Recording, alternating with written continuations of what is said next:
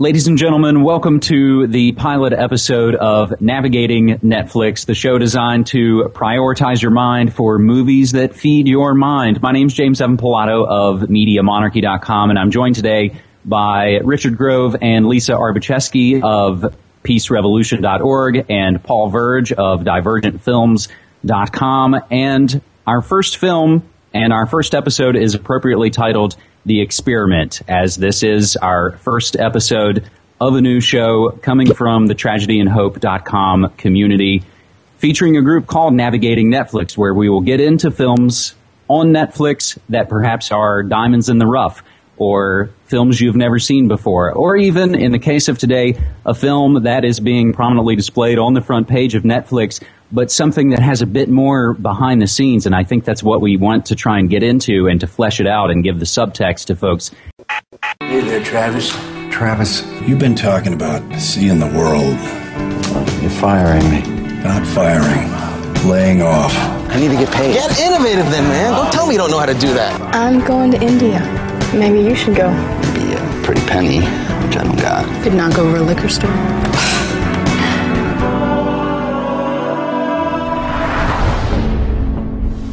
Michael Barris. Travis, What we will be doing here, for those of you that don't know, will be a behavioral experiment. We will be simulating the conditions of life inside a state penitentiary. We are strangers in a strange land, brother. Some of you will have no civil rights. If any of you want to leave, now is your last chance. you lock up any animal long enough and the strong's gonna eat the weak. Later, pal. Nobody's leaving here until their plates are clean. You heard the man. You gotta eat it. Hey, step back! This is your fault! That is for inciting them. We gotta keep the order. Respond commensurately. I'm gonna suggest that we play by the rules. Is that understood? Yes, sir. We have to scare them. Look, I just don't want that light to come on because we didn't do what we were supposed to do. 77. He's a ringleader. Do we have the proper respect for authority now? You are a prisoner. That is exactly what you are. When you speak, can you hear yourself? Whatever fire you got in your belly, just let it go.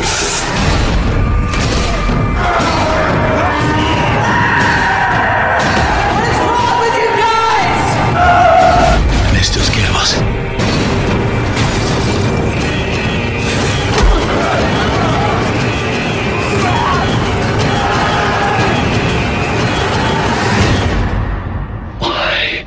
Why don't you stop this? Why? So I'm going to hand this off to Richard Grove of TragedyAndHope.com. Hey, thanks, James. That was an excellent introduction, and I thank you for taking the time and putting in the effort, taking a good idea, which was the group where we're sharing these links, and, you know, if you watch a movie that's empowering, you give a little paragraph about why it's empowering or what you got out of it and how it pertains to reality, and then you took it a step further and you started talking about it on your podcast, Media Monarchy, and then once I heard that a couple times, I was like, yeah, you know, we really should, you know, what's keeping us from doing that? It's a good idea. Why isn't it going anywhere? And so finally it came down to the stellar decision to set a date and actually say we're going to do it instead of just hypothesizing like we'd like to do it in the future and we're going to do it in the future. We just haven't set a date yet. And I think that's all it took really to get that little step forward to get it started was, you know, to put it in our schedule and to set some time aside to prepare and to watch and take notes and then to constructively share it with other people who might be interested in getting a little bit more out of, you know, the Hollywood stream of consciousness. So as we mentioned, our first film is called The Experiment, and it's a 2010 dramatization that was released actually straight to video, as we still say, although it's for the most part straight to internet streaming and on demand. But this is, of course, based on the real-life 1971 Stanford prison experiment that will right out of the gate mention was funded by the U.S. Office of Naval Research and was headed by psychology professor Philip Zimbardo of Stanford University. So the film is, like I said, from 2010 and stars Adrien Brody and Forrest Whitaker. And Paul, why don't you get into a bit of the film and what we're dealing with here? Well, the experiment, it's actually based on both the actual experiment itself with Zimbardo that was conducted in 1971, and then also a German film called Das Experiment, which is based on the same experiment. And this film was made in 2010, and essentially is a kind of gritty dramatization of certain key events from that experiment, from the Stanford prison experiment, but dressed up for the film audience, I guess.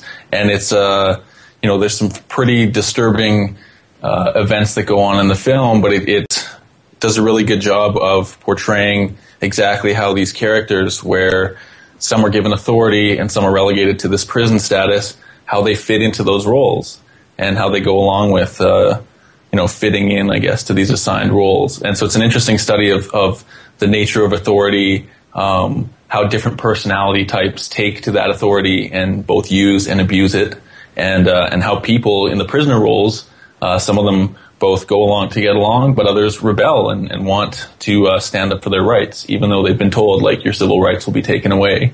And the one different factor between the real experiment and the film is that in the film, money, a large sum of money is the motivating factor for a lot of the characters, whereas in real life, all of the prisoners and guards were all students at the university who were, had been selected from a pool of like 75 people. So it was a little bit more of a prepared and controlled environment.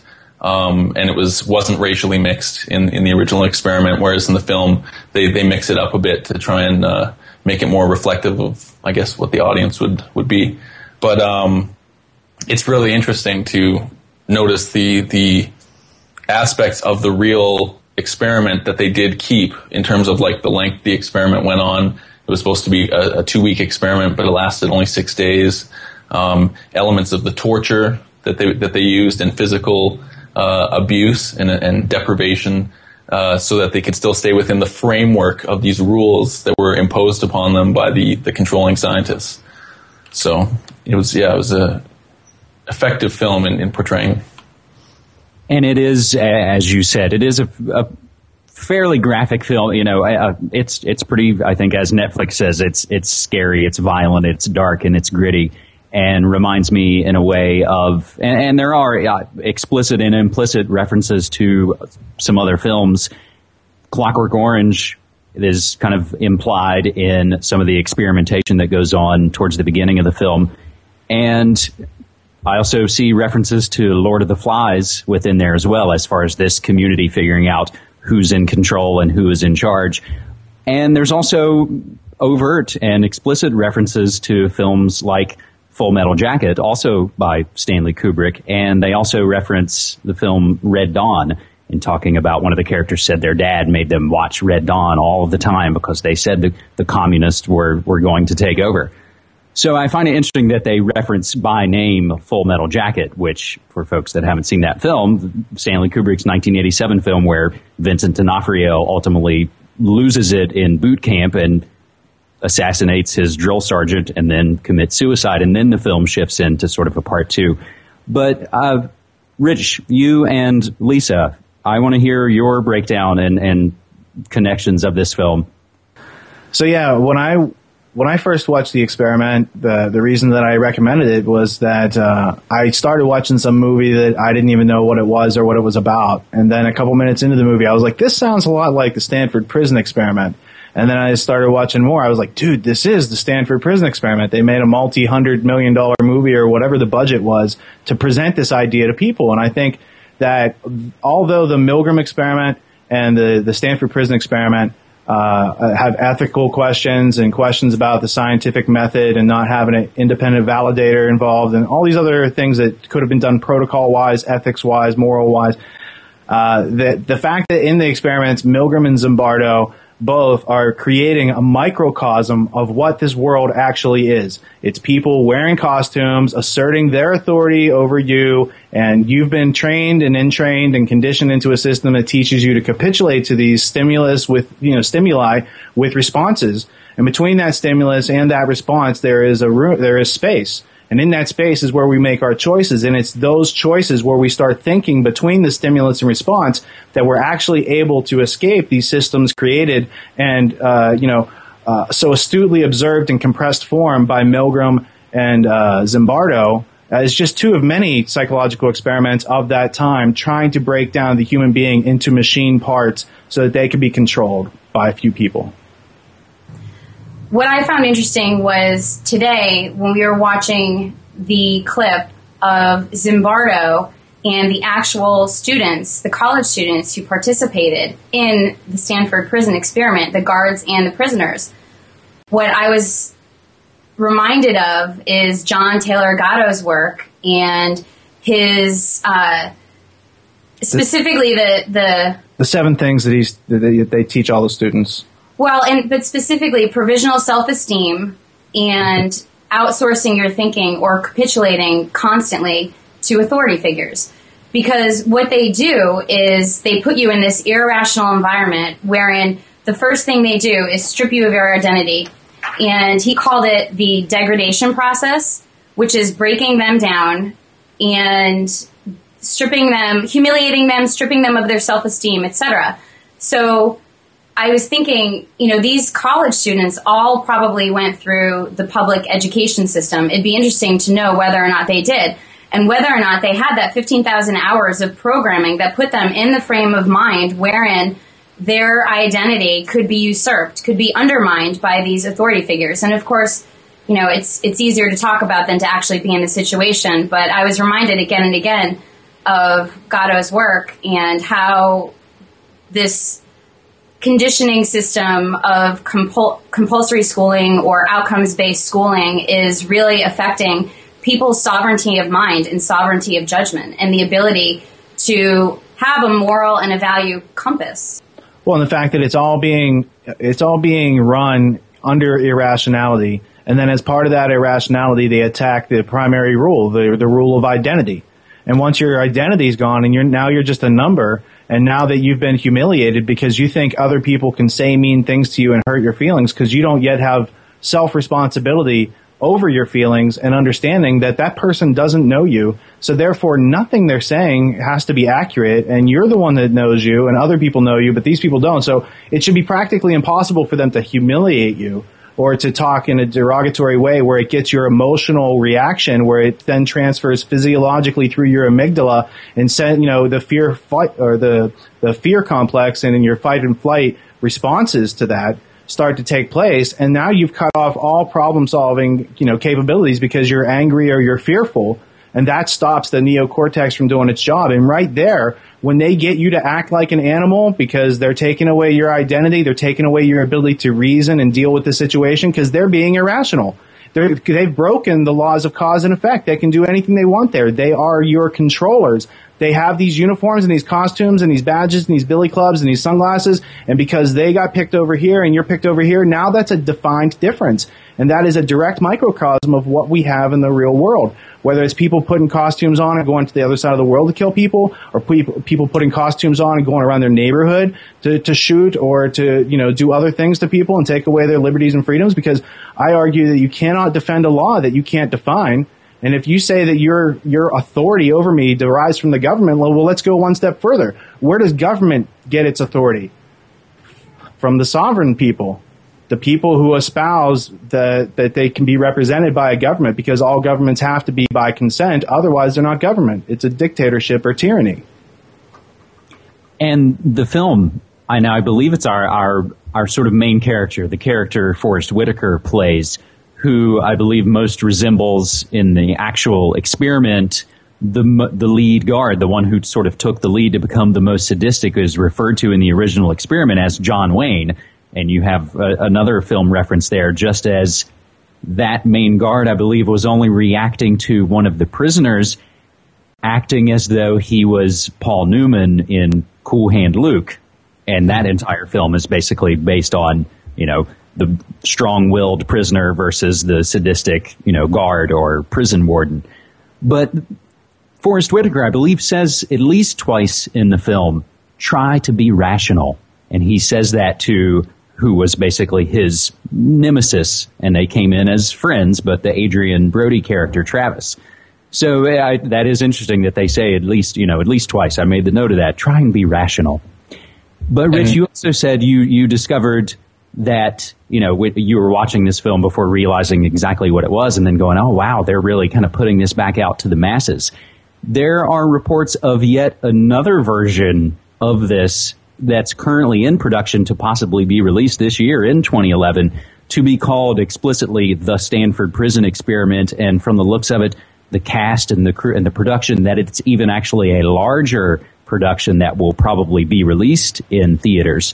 So the idea that this kind of scheme and this kind of experiment is being put back out into the masses, I think struck me as I was screening it yesterday.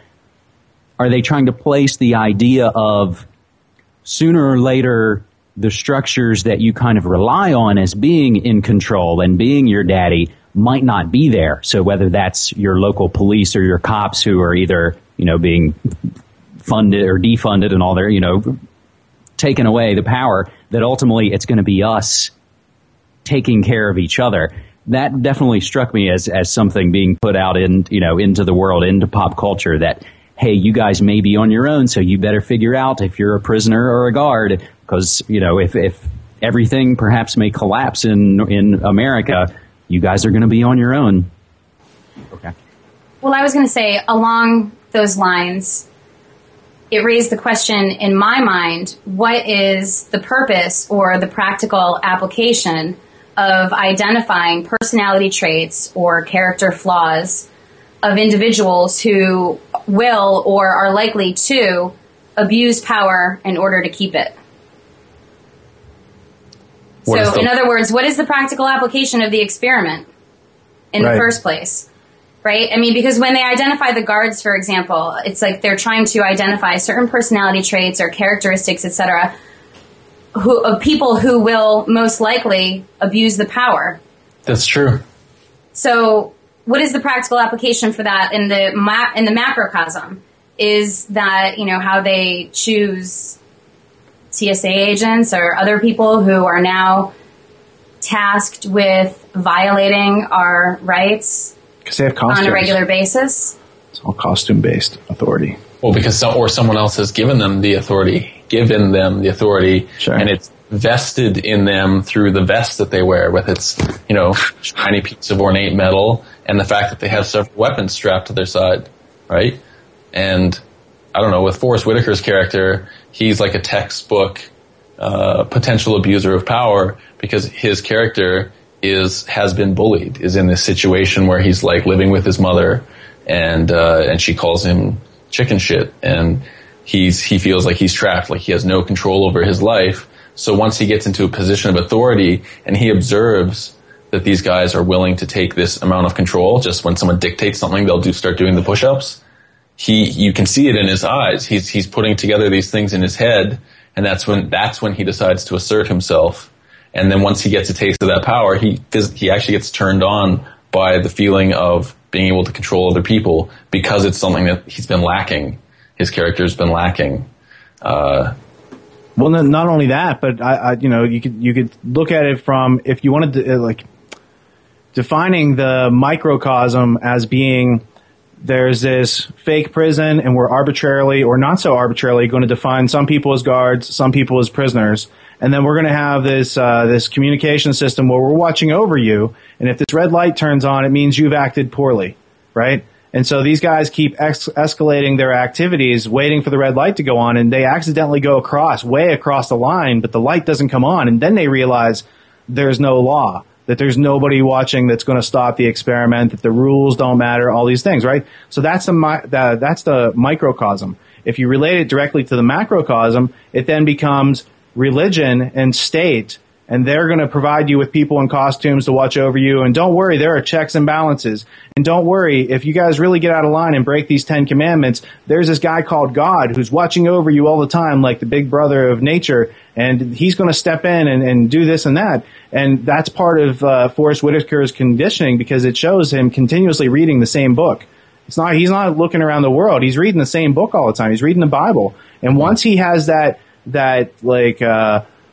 subverted mentality where he's already outsourced his critical thinking to some other establishment, whether it's a state or religion or whatever, it's refreshing for him probably when he gets behind there and gets a little power. And what does he do? Instead of like trying to make those 2 weeks, hey, we're all getting paid here, let's just chill out and we're all going to, keep our minds about reality. He took it as maintain solidarity and get through it together. Instead, It's all about divide and conquer. Right. He's like, no, I'm going to abuse my power. He's like the John Wayne character. He's the one that says, yeah, I'm going to be the worst. I'm going to play a role, because the guy in the actual experiment that did the most, in my opinion, ferocious actions, he says that he was playing a role. And that since he believed he was supposed to be a prison guard, he figured he'd be like that guy in Cool Hand Luke, like you guys observed before. So that whole mentality of being able to see something on a Hollywood, the big screen production of this idea of the experiment, and juxtapose it to something you can see for free on Google Video with Philip Zimbardo and his own footage that he taped inside Stanford prison building 420, the psychology department, which is an ironic place for them to do it, but we can leave that alone for now. But the point is that you can juxtapose these two things, and now all of a sudden this random movie that I caught, The Experiment, which I thought, wow, this is, kind of over the top, and then I was like, wow, this is evoking some history, and it's in making those connections to reality that now this kind of arbitrary movie that could have just been an entertaining action movie now becomes meaningful, leads you to a lesson where you can better understand what's going on in this world, and to define that people don't necessarily have these irrational tendencies. I mean, you do have irrationality until you discipline your mind into being able to focus and think and use logic. But that irrationality, instead of them taking us and saying, hey, let's teach logic and we can all get along, they're like, no, let's use that fire of irrationality to control other people from fear, anger, frustration, confusion. And so that's really, I think, from my perspective, why I thought the movie was meaningful, is because it helps you make that microcosm, macrocosm connection. And it's a direct proportion of what's really going on here. Well, I was going to touch on what you had asked of what's the practical application of doing something like this. One, on the sort of simpler level, it almost reminds me of the way they would sort of, and probably still do, I guess, cast reality shows. Those kind of reality shows where, let's say, put everybody in a house, or let's put everybody on an island or something. What's the scientific formulation of people that we can put together that we know are going to explode and cause all kinds of problems, because that makes for interesting, fun TV. The same way, of what are these sort of personalities that we can identify, and we'll make sure this person's a guard and we'll make sure this person's a prisoner, that will be, sort of guaranteed to, to create results. But on the larger level, it would seem, and I don't think have mentioned it explicitly yet, but the connections to something like the Abu Ghraib prison scandal. Something like this would almost give that sort of plausible denial of saying, oh, well, we set up this big experiment, but we had no way of knowing that he was going to go crazy and want to do all that stuff. So we're unconnected, and it was a few bad apples, as they like to say during Abu Ghraib. So what you were just talking about how they, whether it's Abu Ghraib or the experiment, the movie, or the Stanford prison experiment, or especially the Milgram experiment, what they're using is what they learned out of World War II.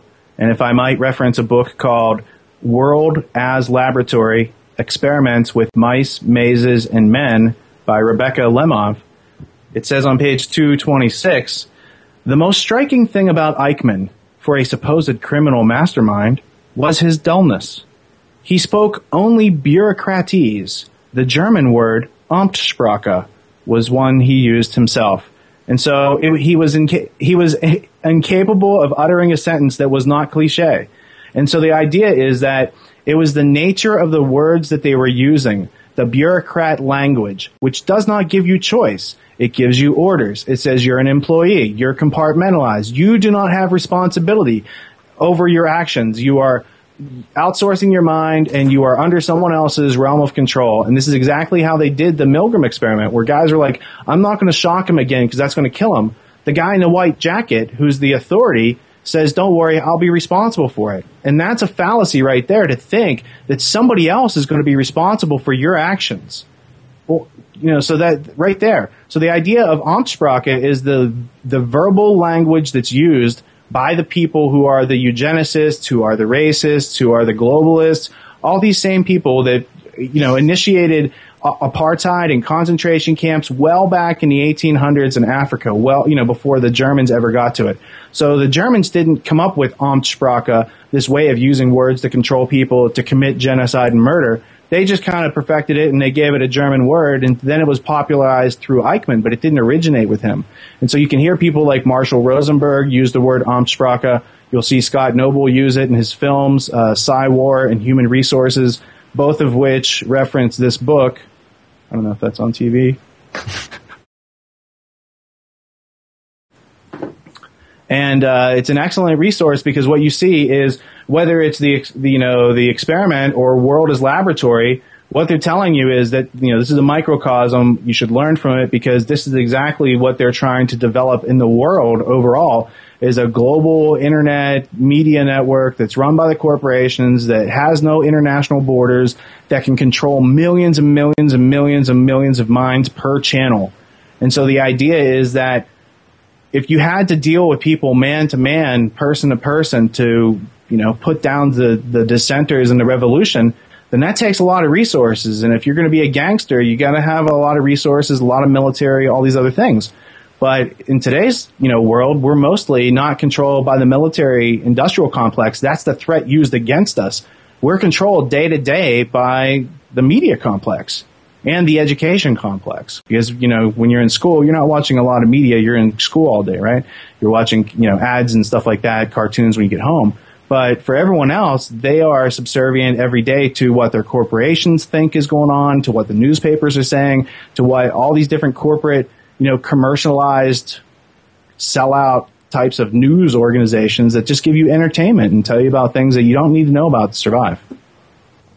It's funny, because the film is in its sense the social experiment, right? To show how different people from different walks of life, they're shown in interviews, and what they're willing to conceal, and what biases and what things they've gone through, and what that brings in terms of those personality types to the experiment, and how, in modern science, in psychology, they've actually, whittled human behavior down to these certain archetypes. And like James was saying, in reality shows, they'll hire people to fill in the archetype, and then pit these types of archetypes against each other, because they know it'll create some kind of conflict.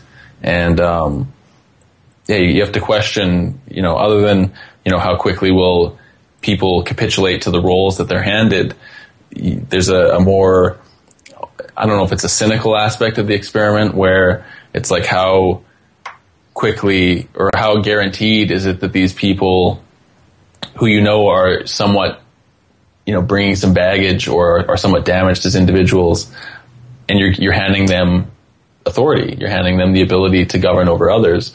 And so when we have broken people governing over us, then of course it's going to lead to a broken situation. And that's on a macrocosmic scale. That's what we have, right? In our whole social system is the sociopaths and a lot of psychopaths not only being promoted and rising to those high positions, but actually actively seeking them out, because they know that they can take advantage of people who are willing to just go along, And we see that, in the real world, of the very folks who put themselves in positions of, I want to save the children. Mark Foley ends up getting busted for improper sexual relations and flirt, with underage kids. They want to get into the position to where they can do their evil deeds under the guise of, no, I'm helping, I'm here for the kids, or I'm against drugs, or I'm against these things, and they inevitably seem to get busted for doing that precise thing. I'm a priest, right? It's like, if you're a pedophile, why not go to the Vatican, wherein you can be who you want to be, and you know that at the very top, it's not only condoned, it's not only condoned, but it's covered up. Well, Ratzinger's guy just got caught a couple weeks ago for being involved in that. There was the other priest who got caught ordering, a couple boys on the phone, and he said preferably mentally disturbed. And you can guess why, that would be good, because it's good to cover up your tracks. The kid's mentally disturbed. So, and there was an Ed Norton movie about it years ago that showed that whole situation. But instead of actually breaking out what's going on, it made it, there was another twist in the movie. What was that called? Primal Fear. Richard Gere. Yeah, Primal Fear. And then there's the recent document published by the Vatican that blames all of the pedophilia on the hippies. Yes, on the hippies. Clearly never existed before the 60s, the pedophilia. As if it just started to happen in the 60s, and conveniently we can blame it on those long hairs, because as if we never had long hairs before in society. The liberal long hairs are the ones who would be advocating for, teaching about being gay and being a pedophile, and it's all the same, right? In the simplified world of kind of illusion, I guess. But again, it's those same people who seek authority, who seek to be in authoritative positions. You always have to question their motives and intentions, because there's presuppositions about the fact that they would seek out that position means that they think they know best. They think they know their judgment is more reasonable and logical than your judgment, and that you should defer to what they say or think as them representing you, and thus, having authority over you. And it's just surprising how many people go along with that, who are like, well, it's easier if somebody else makes the decision with me, or this decision for me. So even though I don't really agree with them, they've made a decision, so I'll give them that, and I'll just go along with it. And that protects the status quo and allows people in those positions of authority to continue to abuse those positions. So the positions remain, people get caught and they get fined or put in jail, or they don't get caught, but more people come in to fill those positions and continue the cycle of abuse until people stop trusting those positions of authority. Well, and it goes to show that once a small group of people unite to do something against everyone else's free will, that the people who are being disempowered have a lot of trouble getting their act together. They act out individually, they get punished individually, but it's their unwillingness to assert their own integrity of what they know the truth and facts to be, which is, this is just an experiment. You're not really a prison guard. I'm not really a prisoner. There's no need to try to kill anybody. There's no need for all these other things to go on. And if we all maintain this perspective, which is reality, by the way, then we'll be fine. But as soon as we let the fear creep in, as soon as we stop thinking for ourselves, as soon as we stop processing the contents that come in through our five senses, and as soon as we start listening to illusions and innuendo and all sorts of arbitrary things, reason and logic and rationality leave the room. You're left with irrationality. You're left with chaos. You're left with people at their worst. They're without their thinking. It's worse than animals, because we are equipped to do things like torture that animals don't really do. Like, a bear might eat you alive, but it's not like trying to do it because it's got a grudge against you because of something else. That's just how it rolls, right? And so what you have to realize is that a certain percentage of the population out there, maybe 1 in every 50 people, is either a sociopath or a psychopath. And that's not a usually, thrown out term. There's a checklist, and you can specify going through the checklist to see if somebody you know or someone you work with might fall into that. And it's not so much about taking action against them as protecting yourself from their actions, right? You don't want to find out that you're hanging out with a psychopath at the last minute. That's not a good scenario. What you want to do is observe, have situational awareness, use your five senses, think. And if somebody's acting without ideas of cause and effect of their actions to other people, and they go through all these other check boxes, which are, legitimate. It's how everyone else it's a common objective rating, whether or not it's accurate or right or wrong, but it's what's out there. And so in order to see what's going on and to see these people who are willing to abuse their power, who might get into political positions or in high positions in a church and help to cover up, like you might have one guy who's helping to reinitiate and reignite the idea of the Inquisition, and then that guy might become Pope. And that guy might have already helped to cover up the pedophilia in the first place, and that's how he got to be Pope, right? So whether it's paparazzi or any of these other characters out there, it's all part of the experiment, and that's why it's relevant, because there are people among us who do not feel empathy, and unless you realize that your empathy and your compassion make you vulnerable to people who do not feel those things, you're not really walking around as a grown-up. That's still a child's perspective, that this world just has checks and balances, and they're like invisible people keeping an eye on us, and they'll step in and make things. No. You're left with cause and effect, and right now we got criminals all over the place and irrationality everywhere, and it's because it's been taken out of our education system, so nobody has an anchor, something to help them stay in objective reality, and so that causes a lot of chaos, which is reflected in the microcosm that is the experiment. I guess I'd like to think that if I were placed in that position. And I guess, there are some of the characters within the film, some of the smaller characters do kind of point out, hey guys, chill out. But again, this film is predicated on a pretty sizable cash payoff that you'd get $1,000 for every day you do it. And ultimately, if it all goes to completion, that every individual person would get $14,000. That there's, I'd like to think if I were in there that, there would be a more vocal, rational supporter of, hey guys, 14 grand. Like all we have to do is just chill out and clean our plates and we'll be good to go. But of course that wouldn't make for an exciting film.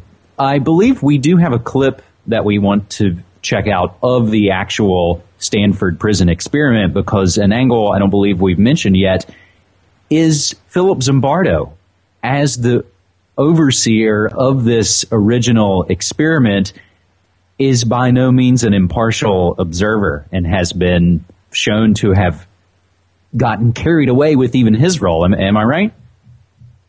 Not only are you accurate on that point, but I would note that the first place I encountered Philip Zimbardo in this world was as either a guest on The Daily Show or The Colbert Report. And the ironic thing was, I've also seen him in an RSA animation video on time, the relativeness of time and perspective and stuff like that, right? So my first encounter in this world with Philip Zimbardo was, here's this nice old man telling us these nice things on TV, right? And so then when I and I learned about the Stanford's prison experiment, but I never attached a face to the guy. I never saw the video. I just read about it. I was like, oh, that's fucked up. And I moved on, right? Then you make this connection. So I see him on The Daily Show or Colbert Report, Comedy Central, whatever the point being. And then I caught wind of Stanford prison experiment again in video form a couple years ago. And I was like, wait a minute, this is the guy that they showed me on the show that I like and that I trust. And they told me he's a nice guy.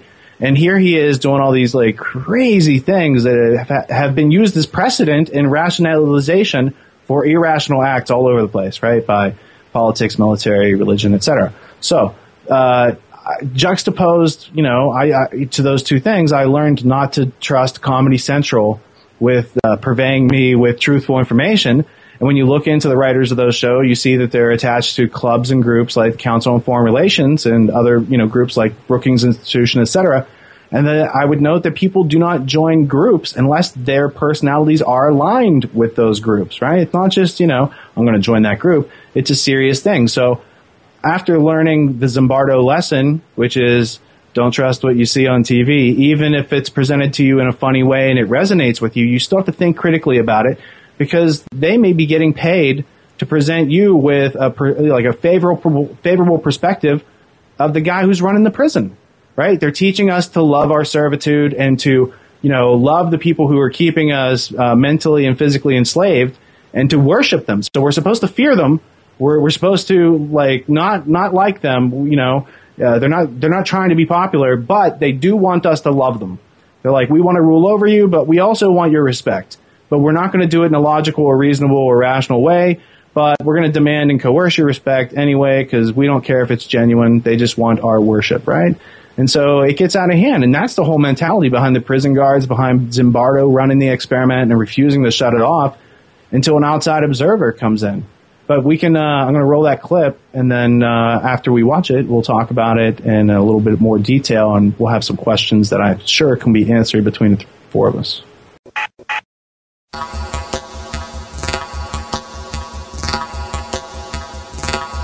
I was the first one to be picked up, so they put me in a cell. They locked me in there in this degrading little outfit. Hey, I don't want anybody left. Violating the rules of a fucking simulation! I gotta go to a doctor, anything. Jesus Christ, I'm burning up inside, don't you know? I want out! I want out! I've never screamed so loud in my life. Never been so upset in my life. It was an experience of being out of control. I just fucking can't take it. Stanford University, Northern California, one of America's most prestigious academic institutions, and in 1971, the scene of one of the most notorious experiments in the history of psychology. I was interested in what happens if you put good people in an evil place. Does the situation outside of you, the institution, come to control your behavior, or does the things inside of you, your attitudes, your values, your morality, allow you to rise above a negative environment? The negative environment Zimbardo chose to test his ideas was a prison.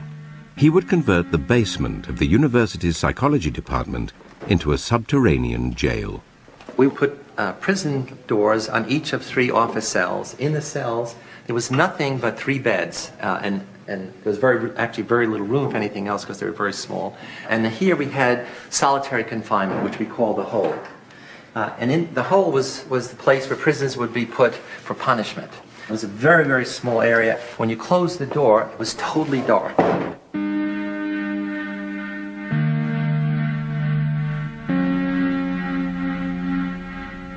All the guards wore military uniforms, and we had them wear these silver reflecting sunglasses.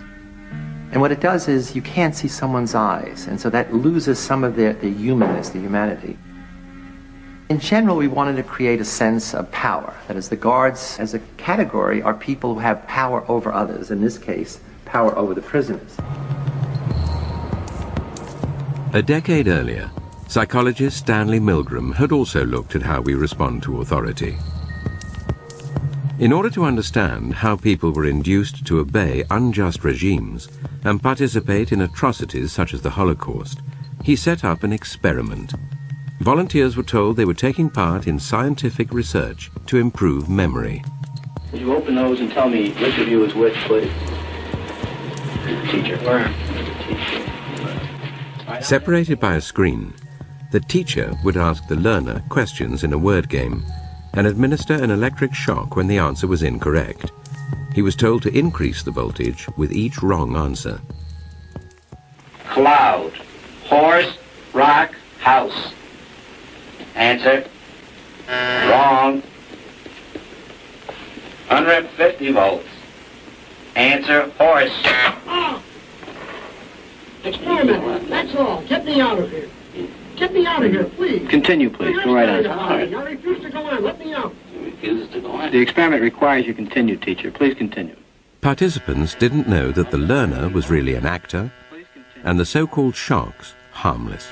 You're going to get a shock. 180 volts.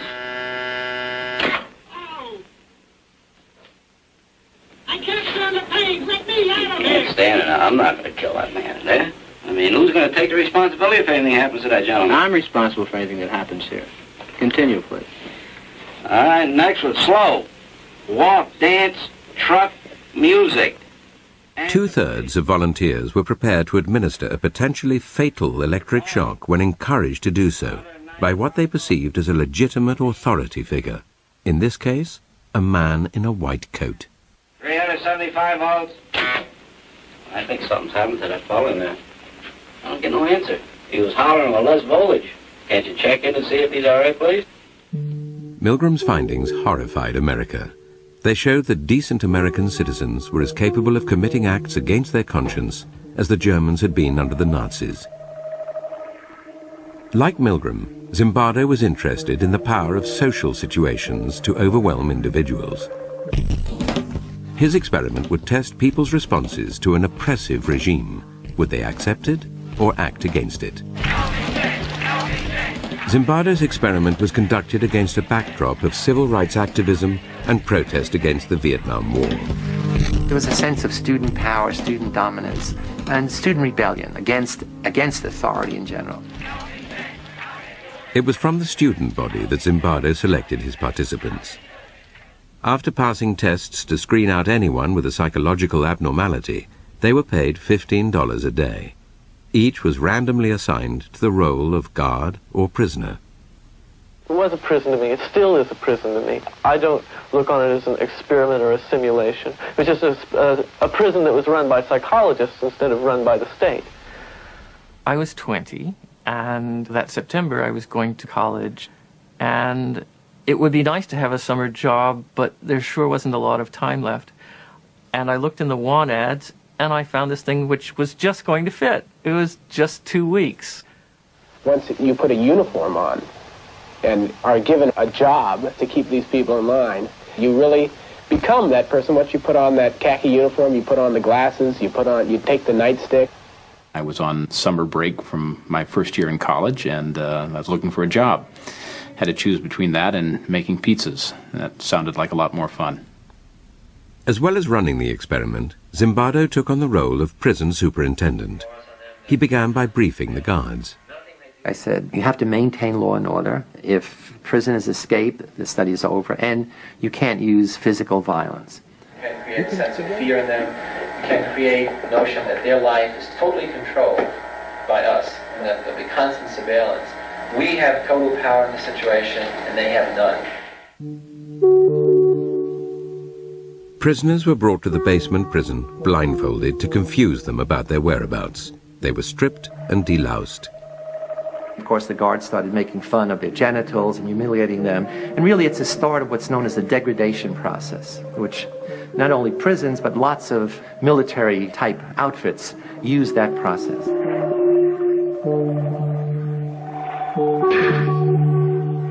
When I first got here, even though I had to strip, when they would call me names, I still didn't feel at all like I was in the prison. I was just looking at it as a job. I recall sort of walking up and down the very short hallway, which was the prison hall, and looking in on the prisoners, and they're basically lounging around on their beds. I felt it was like a day in summer camp. The first day I said, this might be a very long, very boring experiment, because it's conceivable nothing will happen.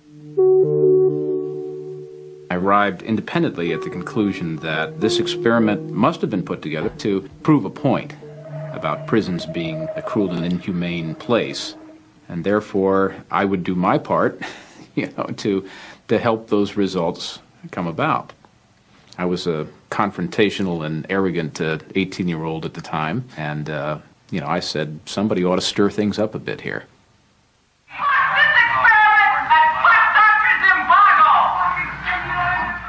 On the second morning, the prisoners had decided to stir things up as well. The guards found some of them had used their beds to barricade their cell. Prisoner 8612 was one of the ringleaders of the rebellion.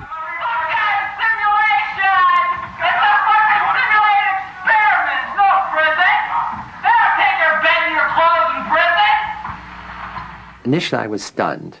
I didn't expect a rebellion because not much happened. I mean, it wasn't clear what they were rebelling against, but they were rebelling against the status, rebelling against being anonymous, against having to follow orders from these other students. As punishment for the rebellion, prisoner 8612 was put in the hole, and the guards turned on the other prisoners. The guards felt that they now have to up the ante of being tough. The prisoners made the mistake of beginning to use profanity against the guards in a very personalized way. So not against the guards, but, you little punk, you big shit, and so forth. And the guards got furious. Everybody out! All right, come on. And here it is time for count. Prisoners were repeatedly woken in the middle of the night. The guards made them do menial, physical tasks and clean out toilets with their bare hands. We made it a point to not give them any sense of comfort or what to expect, that anything could happen to them at any time, including being rousted from their sleep at any hour and forced to stand up in a line and have me hurl insults at them and make them do exercises. When you interrupt people's sleep, they tend to become a little disoriented. And since there was no daylight in the prison, they had no idea whether it was night or day. I think that I was the instigator of this whole schedule of harassment. The harassment of the guards took its toll on rebellion leader 8612. He told Zimbardo he wanted to leave the experiment. Zimbardo responded not as a psychologist, but as a prison superintendent. I said, well, I can see to it the guards don't hassle you personally, and in return all I would like is some information from time to time about what the prisoners are doing. So essentially I'm saying I'd like you to be a snitch, an informer. And I said, think it over, and if you still want to leave, fine. Confused, prisoner 8612 returned to his cell and told the other prisoners that no one could leave.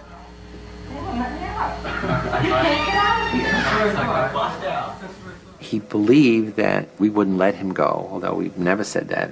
But the fact that he was the ringleader of the rebellion, and he told the other prisoners, they won't let you leave. And that really transformed the experiment into a prison. I was told that I couldn't quit. And at that point, I just felt totally hopeless. More hopeless than I'd ever felt before. Soon after returning to his cell, prisoner 8612 started showing signs of severe distress. God damn it! Fucked up! You don't know! I mean, God! I mean, Jesus Christ, I'm burning up inside, don't you know? I just fucking can't take it. He came up with a plan that if he acted crazy, we would have to release him. I'm so fucked up inside. I feel really fucked up inside. You don't know. I gotta go. To a doctor, anything. I can't say that. I'm fucked up. I don't know how to explain it. I'm all fucked up inside. Out! Now!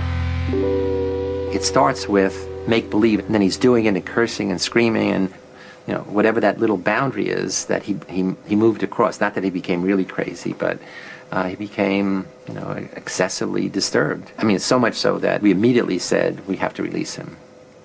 As an experience, it was unique. I've never screamed so loud in my life. I've never been so upset in my life. And it was an experience of being out of control. The boundary between reality and make-believe was to become blurred even for Zimbardo. A rumor circulated that released prisoner 8612 would return with friends to liberate the remaining prisoners. I quickly convinced myself that, my most important function was, not to allow this prison liberation to occur. And what could I do to keep my prison going, not the experiment going? The prison was dismantled and the prisoners moved to another part of the building. Zimbardo waited in the empty corridor, preparing to tell 8612 and his friends that the study was over, when a colleague appeared and began asking questions about the scientific basis of the research. I'm trying to get rid of him. Then he says, what's the independent variable? I get furious because he doesn't understand that there's a riot about to take place, that this prison is about to erupt. I had totally lost this whole other identity of scientists, researchers, psychologists. The rumored jailbreak never materialized. The guards had dismantled the prison for nothing and had to rebuild it. They took their frustration out on the prisoners. They escalated again the level of control, the level of dominance, the level of humiliating behavior.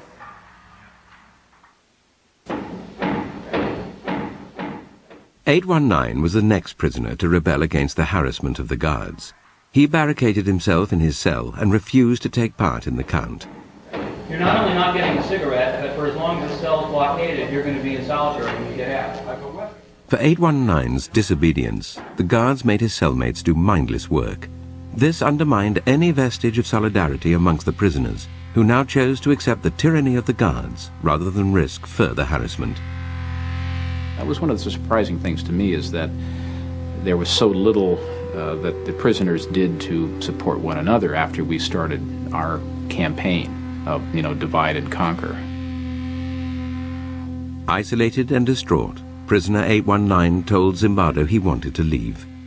While I'm interviewing 819 and saying, okay, it's all over, thank you for your participation, I'll give you money for the whole 2 weeks, even though you're leaving early, he hears the prisoners shouting, 819 did a bad thing. Prisoner 819 did a bad thing. Prisoner 819 did a bad thing. Prisoner 819 did a bad thing. And he said, I can't leave. And he's crying. And he says, I can't leave. I said, what do you mean you can't leave? He said, no, I have to go back, because I don't want them to think that I'm a bad prisoner. And that's when I really flipped out. That in such a short time, a college student's thinking could become so distorted. I said, you're not a bad prisoner. You're not a prisoner. And this is not a prison. And it was this thing where he opened his eyes. It was just really like a cloud being lifted. So I don't know about you guys, but even though I know about the topic and I've looked at it before, it's still shocking to watch that 10 minutes to see how out of control and out of hand college students at one of the most respected universities in this country, after 48 hours, have completely lost their identity due to the controlling of their environment. And that this line of thinking starts with someone like Luther Burbank and his tests on plants and their stimuli response characteristics to things like light. And then Pavlov carries this forward in stimulus response in animals. And then people like Skinner take it to people and stimulus response in people. And without that thinking, without that process in between the stimulus and response, we can be very easily manipulated, controlled, lose our identity, lose all sense of reality, become very irrational, break all of our own self-truths and the laws we live by. Like, Forrest Whitaker's character is a mother-loving Christian, where he's living with his mom, taking care of his mom, taking all this flack from his situation. And immediately in another situation where they control the environment, well, he doesn't need Jesus now. He has authority and power. He doesn't need these other things that he had been using as crutches, right? So just coming full circle that they can do this to a human being. These weren't people off the street. These weren't homeless people. These were college students at Stanford University, a university where most people can't, get the grades to get in there, right? It's kind of an elite school. It has things like the Stanford Research Institute and the SRI projects, which work very close glove in hand with government intelligence, government military industrial complex, all these sorts of things. So again, coming back to the motivations of Zimbardo, and if you're a PhD carrying out experiments, why don't you know about having an independent verifier there, someone who can not play two roles in the same experiment? I mean, that just seemed like it was set up to set a precedent for irrational action to be justified, because we can't help it as human beings. That's just how we are. Well, and what we didn't see in the clip was how the experiment actually ended at Stanford University, because Zimbardo had clearly lost touch with reality, and he says he lost touch with his identity. And it took, I believe she was a PhD or a graduate student there, or maybe she was Well, it was his girlfriend, which they didn't mention in the movie, and also that the people had escaped and gone to the police, which they don't mention in that BBC version of Zimbardo's experiment, which is in the Google links notes for this episode. I'm actually reading here on Google that she was a UC Berkeley psychologist.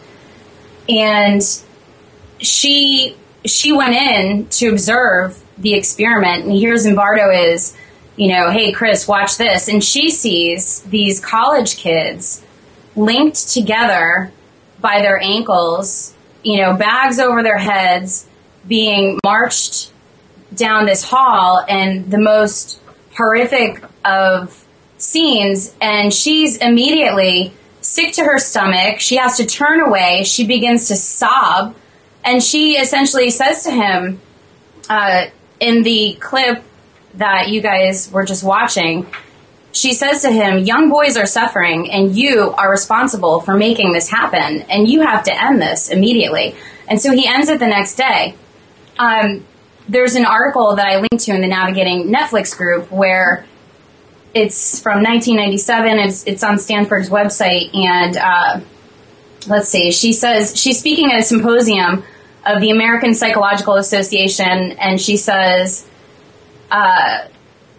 "Do not consider me a hero because A, I walked into the experiment late, and therefore I was more likely to be startled than those who have been planning it for months and observing it for 5 days.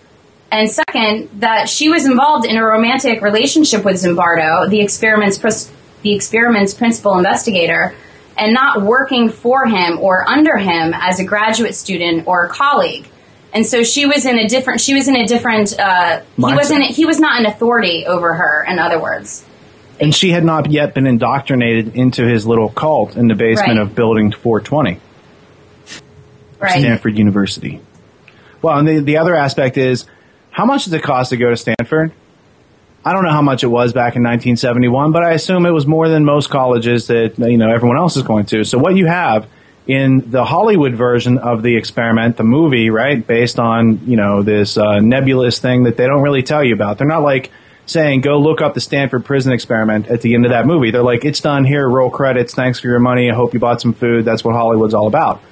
But when you think about, what if the Hollywood movie had actually been Zimbardo's experiment? What if the movie showed college students who were at an elite school who were being arrested by these other pseudo characters in costumes and their rights being violated? Their parents would have been outraged, right? But the Hollywood version shows you, oh, these are just guys who are out of work and they need money, so who cares what really happens to them, right? They're the lower class people. And so the way Hollywood presents it to you as part of their predictive programming is, here's this one situation which is based on a true situation, but the true situation's not good enough to tell you about, so we're going to make up this fictional situation so you'll feel all the right ways about this thing, right? Because I think when you look at either the Milgram experiment, and when you watch these videos of these experiments, Milgram or Zimbardo's work in the Stanford prison experiment, you really start to see it's a sociological study, it's an anthropological study of humanity and our interactions and what kind of situations we put in each other in for what types of reasons. And when you're putting someone there and you're asking them to shock somebody else, or you're asking them to act as an authority, right, to go against their conscience and to do things that they know are wrong, but they're only doing them because of the Amtssprache, because of the office speech that doesn't really give you choice, and you're in a chain of command and you're in a chain of authority, and you have outsourced your consciousness, and someone else is in control of your actions, and therefore you are no longer responsible anymore for some reason, right? That's all irrational, broken cause and effect, anti-reality right there. And when people are indoctrinated through education not to recognize these things, it makes us all susceptible to falling under the prey of those predators who learn to control the mind better than we know how to control our own. I think for me, what I was immediately struck by in the BBC clip that we just saw is how young the guys were, which of course in our Hollywood version they're of mixed race and mixed age and a bit older. But as you were talking about in the Hollywood film, Rich, at the end, the sun is coming up, the bus is there to pick them up. It is in a way a sort of happy ending, that it's sort of, oh, everything's okay and the bus is here and we'll all ride home and hey, we've got our checks and everything's taken care of. You hear briefly in the 2010 film, The Experiment, at the very end as our guys are being let out, it's kind of intercut with some news media that you hear, where you hear reference to the administrator of this experiment being prosecuted for manslaughter, where within the film one of our characters is killed, is murdered. Spoiler alert. And that's something we'll probably have to put at the top of the show. This, of course, replete with spoilers for the film. But I don't think that takes away from the experience and the learning experience, I think, of the films and of what we're trying to do here on Navigating Netflix. So yes, spoiler alerts all throughout.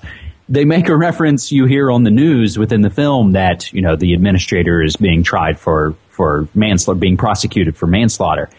And that this experiment is traced back to a secretive think tank with connections to the government. And if you're not paying attention, you may even miss it. It fires by really quickly in just the last 60 seconds of the film, I believe. Yeah, I think it's interesting at the end that they do reveal that it's a corporate think tank with connections to the government, because it shows this motivation of who would have an interest in knowing that kind of information, who would utilize the results of that experiment for practical application for themselves. And the government has an interest in populating these positions of authority with certain personality types. And they might not be looking for people who are incorruptible, but people who will go along with whatever that their own authority tells them and will run their own thing the way that they feel, as long as it's respecting the person above them. I know up here, the Canadian government that we have right now, the Harper government, has only in the last 5 years passed new strict ordinance within the intergovernmental affairs itself that you suddenly have to get a much higher approval. Like, the approval process now has to go up higher up the chain of command, and they're essentially further centralizing the authority more and more, so that no one can deviate from the party line, and so that all communications that are intergovernmental, that are going to the outside world for public consumption, are very, very managed.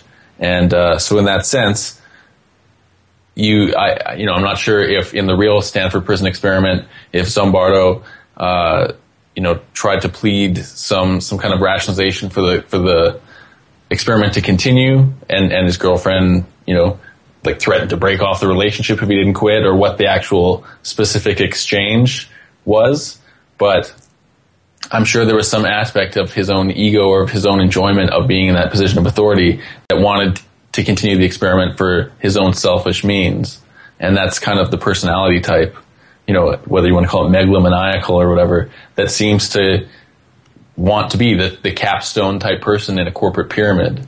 And I just thought it's interesting that in terms of corporatism, the corporations, these straw men, are essentially vehicles through which people can still do the actions of a human being, but without the emotions, without the awareness of consequences of their actions as an authority. And so, in a sense, that's what all of these, guards and all of these people in these positions are acting in a very corporate, regimented manner, and serving their higher good, even if it's not for profit. It's for the continuation of power is a sense of profit, I guess, for someone who's in power. So that's my take. And from doing research before, how about I start like this? Because I wanted to talk about what you had read to me from the Wikipedia page, or whatever research you were doing, about how prisoners escaped. So students escaped from the basement, and they were having a problem. And so I think in the film, or at least in the film of Zimbardo on Google, that little documentary, they refer to four of the students quit. But I think what he's referring to is, as a function of their escaping, he said the experiment will terminate for them, right? So after these 4 escaped, I think that's the 4 that's actually in history. Because what I'm indicating is the BBC production of Zimbardo's experiment that's on Google is not necessarily accurate even to the fact of what happened. It's kind of a softer view on what happened. Because from my understanding, several students escaped, and Zimbardo went back to the police who had arrested them in the first place to start the process of eroding their identity. So it's a shock and awe. You're getting arrested by police. You're taken in. You're blindfolded. You're strip searched. All this different stuff that happens at the beginning of the experiment. And in real life, from my recollection, Zimbardo goes to that same authority again. He goes to the police and he says, "Look, I had these students escape. It's getting out of hand. We need to use your jail." And it's at that point where the police are like, "We can't have anything else to do with it. We thought you guys are cool. You're Stanford University, but it sounds like something's going wrong, and we can't be liable for that. So you're on your own." It was the Palo Alto police that on the morning that the students were to be arrested, the Palo Alto police assisted them in the mock arresting of these students, etc. And it was, I think it was on the wiki page. I can't find it exactly right now, but let's see. We'll link it in the show notes. But it is interesting that even as another set of authority figures, that the Palo Alto police would actually say, you know what, we don't want anything to do with this. That they actually maybe acted correctly by saying, we don't want to be associated with this thing that seems to already be getting away from you guys. I was just going to say, I found the quote on the Wikipedia page. It says that, let's see. On the fourth day, some prisoners were talking about trying to escape. Zimbardo and the guards attempted to move the prisoners to a more secure local police station, but officials there said they could no longer participate in Zimbardo's experiment. That's what I read. So they didn't want to let them use the facility to expand the scope of the experiment, I guess. They didn't have enough room to isolate those guys, like in the film. Yeah, and that's the other thing. The film takes place in the middle of nowhere, as opposed to the middle, like the basement of a building that your parents are paying $1,000 a year for you to go to and all this other stuff. So, right? So if you're unemployed and you're showing up for some experiment, you're an adult. You've seen some things in your world, so you might be, naive, but you might also be, understanding you might have to go through some shit to get through this job, right? Whereas a student participating in that experiment, just trying to earn a little extra money, is, by definition, a student, not out in the real world dealing and surviving on their own yet. They're training to do that. So I think Zimbardo doing it on students is part of the issue, because couldn't he have just as, likely had done it with the adults as they show in the Hollywood version of the experiment and gotten a similar result? Because, in other words, is it the fallacy of the selected sample, or is it a fallacy of a neglected aspect that he's not incorporating into, what he's trying to do? Or was he just asked to do that and it was like a menu item on a thing he fills out for the Department of Defense, right? And they're like, oh, go ahead and do this. And even though there'll be some flack, you won't lose your job. You can still work at Stanford. Well, and even calling it an experiment is very interesting to me, because I hadn't really considered it until I heard Clay Ramsey. He was prisoner 8612, who was 20 at the time. And he said it wasn't an experiment, it was a prison run by psychologists. It was the same quote, the one that you heard in the clip, saying, he said, an experience of being out of control. But, he was like, but his perspective after participating was that it was not an experiment, it was a prison run by psychologists. Well, and let's say a word. What did you guys think about that character that had obviously been through prison before, knew what the game was, and was just going along with it so he didn't have to suffer the brunt of it? Because he knew he wasn't in control. And the rest of these people were like, no, we're still human beings, right? Well, you're going back to the film now. Right, the Hollywood version. Mm-hmm. Juxtaposing that to reality. That character had clearly been broken by the system before, and, knew the easiest way to go along to get along in that kind of system where everything is regimented. And so for him, he's just like a 2-week stretch for $14,000 is no big deal. But, Adrien Brody's, I guess, curiosity, spoiler alert, gets the best of him, and he has to make it, an issue, I guess. But, I just thought that it was certain aspects of believability.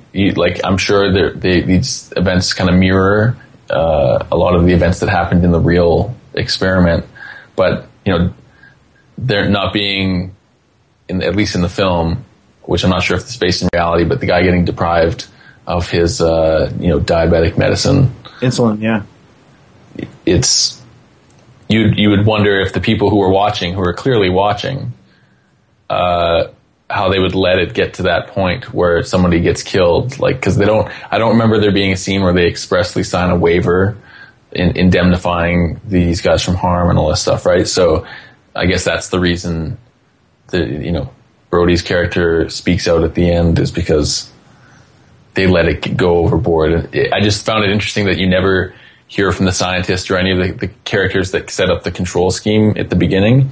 You don't hear from them or get their perspective or their defense or explanation of what the experiment was for.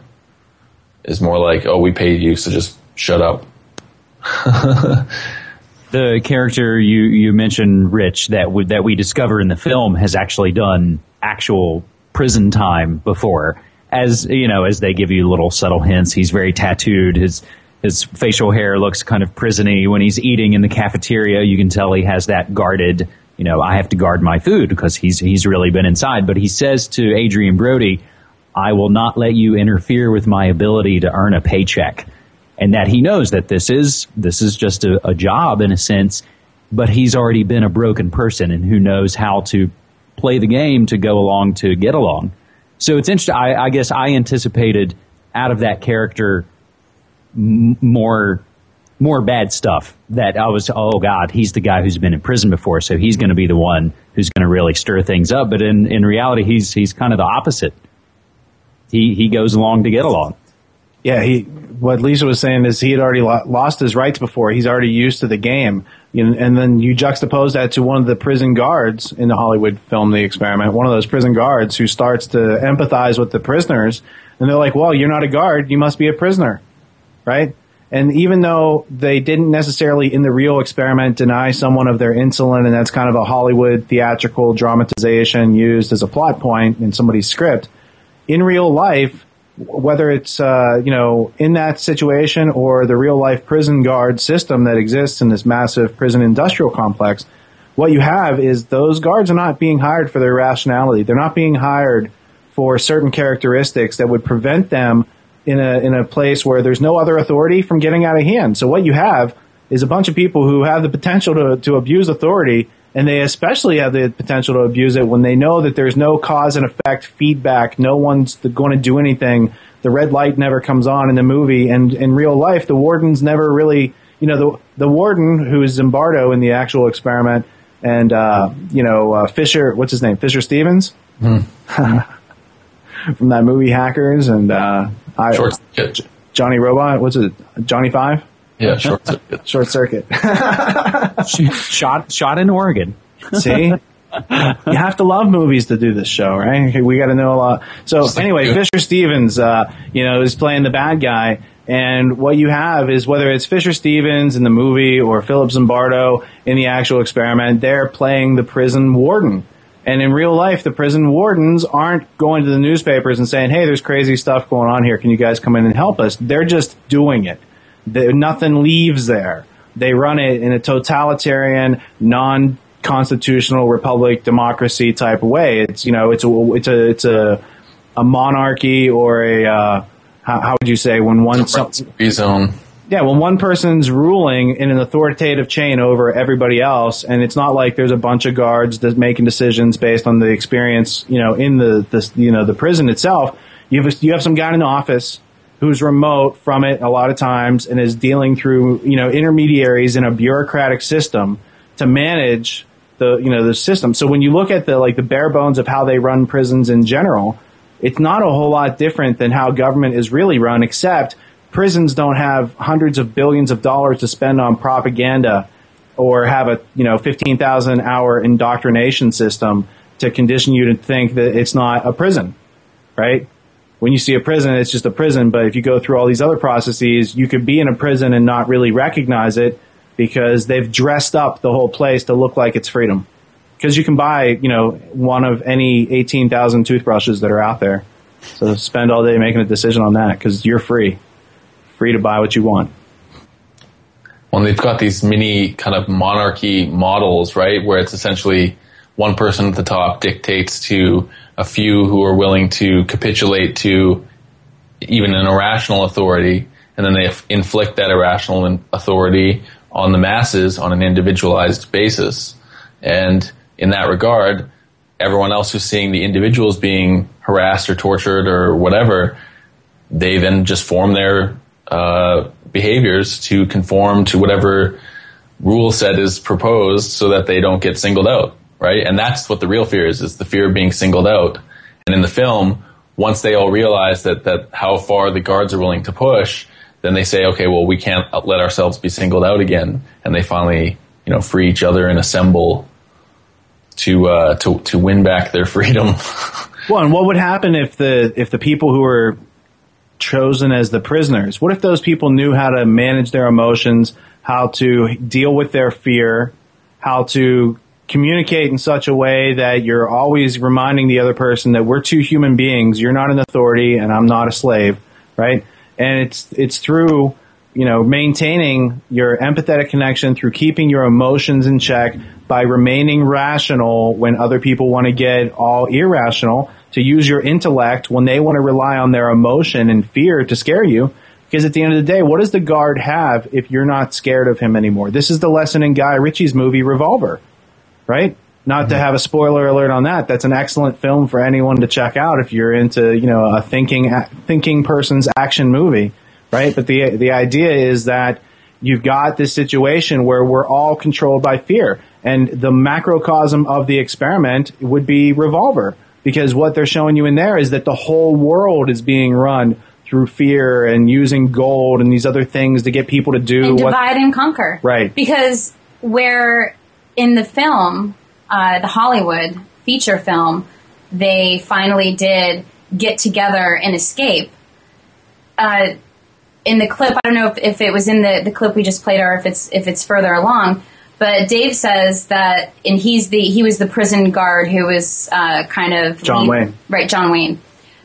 He says there was little that the prisoners did to help each other, and that after he and the other guards started their campaign of divide and conquer, all of the solidarity between the prisoners diminished entirely, and it was all about self-preservation, even at the expense of the other prisoners. But they can't really do the divide and conquer effectively until they first break down your identity and your sense of reality and your sense of time and things like that, because in either case, you're not given daylight, you're not given, these other things to let you know they're being disrupted in their sleep all night. I mean, when you look at Abu Ghraib and you look at the conditions in the experiment or the Stanford prison experiment, either the reality or the Hollywood fiction, there's a lot of Abu Ghraib type of psychological warfare being conducted. And I would, observe that it's not just limited to inside of prisons, right? They roll that psychological warfare, the same psychological types of strategies through corporate media, through Hollywood films. Well, what is the lesson? Is the lesson that power corrupts and absolute power corrupts absolutely, and so radiate the power, share the power, and learn to communicate. There's so many situations in the film and probably in the real life experiment where if people were communicating in an effective manner, then all sorts of problems would be avoided. But people tend to abuse their power, which causes a reaction in the people without the power, which then the people in power use to justify continuing the abuse of their authority. And so it becomes a cyclical thing. And you practicing constructive behaviors for yourself, like self-government, self-ownership, and knowing how to communicate in a peaceful way that's still rational and still defends your own rights is going to be the essential factor for defending yourself against someone who does want to impose authority until they get to that violent point, right? And so being aware of how you're communicating, you're not trying to agitate the person who's in the perceived position of authority, because then they're just going to use that to justify imposing their authority on you. So you have to kind of disarm them first with your words, and then you can show them some reason and rationality. Because as James pointed out, Forrest Whitaker's character, he talks about rationality first, but when he is clearly being irrational and Adrien Brody's character says, "You call this being rational?" His response is to hold up his billy club like he's going to hit him. And that's the emotion saying, screw rationality, I'm going straight to violence because you've clearly bested me in the argument. So my only response left is violence. And that's a very telling point. I think that's almost like where the line is crossed in the film, where they're like, even though you're not allowed violence, they're like, screw that. The threat of violence is sometimes worse than violence itself. So. Well, I think that, it's been demonstrated that the fear of violence is physiologically worse than the violence itself, because when they've shocked people, it's the waiting and the expecting of the shock that's showing more trauma than the shock itself. The shock then almost becomes a relief, because then they know they have a couple more seconds before the unknown arrives of when they're going to get shocked again, right? And what you're observing is when the use of violence comes into play, that is one side saying, I'm completely intellectually bankrupt. I can use no logic or reason to justify my actions, but I'm going to take my actions anyway. And that's what should have brought unification to everybody else in that prison, including the other guards, because once somebody loses their rights, everybody loses their rights. And if you lose your rights, you have no private property, and there is no history beyond that. It's all tyranny. So that's why it's important that you can't sign away your rights. You maintain these rights as long as you breathe air. And so even if you sign a contract with a company, no, you didn't have full disclosure. You can't enforce that in court. You cannot sign away the rights that people are born with. And so without individual rights, there are no group rights. There is no half freedom, half slavery. Socialism, collectivism, communism, they're all the same thing.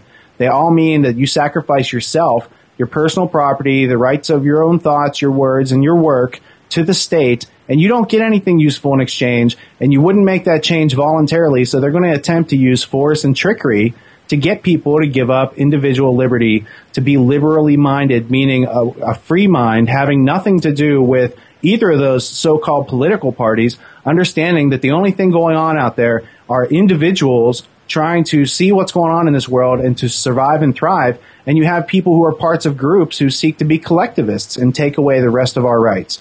That single point right there is what should be able to unify people who not only watch that movie, but almost, I'm going to just wage a bet here, hypothetically, and say every Hollywood film that we review is going to be based on irrationality, and if logic and reason were on the scene, it would be over in about 10 minutes. There'd be no 2-hour story of here's all the crazy shit that happened because somebody wasn't thinking logically, whether it's The Hangover or any of these other films that are super popular. I mean, it's entertaining, but it is amusement, which means you're not thinking, as opposed to musing, which is thinking. So when you're being amused, it's good. This is one of the things Navigating Netflix is designed to do. You're no longer just going to be amused. You'll also get educated, which means to draw out your potential. That's part of educare, to lead yourself in your own autonomous, free-thinking direction. And that'll keep you out of the experiment, whether it's in a microcosm or a macrocosm. I hope it just showed in the video, Rich, as you just explained and broke down the word amusement, that it blew my mind. And I hope that experience for folks, I think, translates in this show, that there is something there to learn in the very, language that we use in our, supposedly simple Hollywood, kind of entertainment.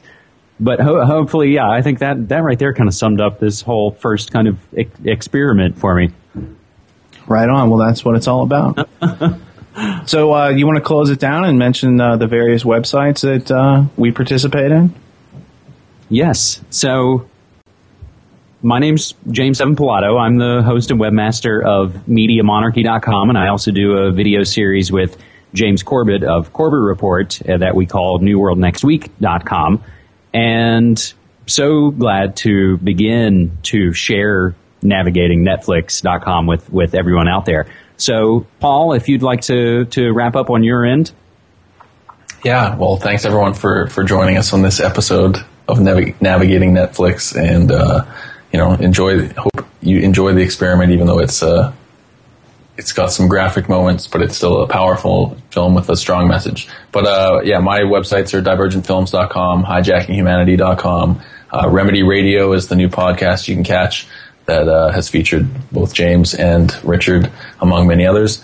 And Tragedy and Hope, great central location for people to check out all our work and the Navigating Netflix group. So I think you said it all. We'll see you next time on Navigating Netflix. Peace.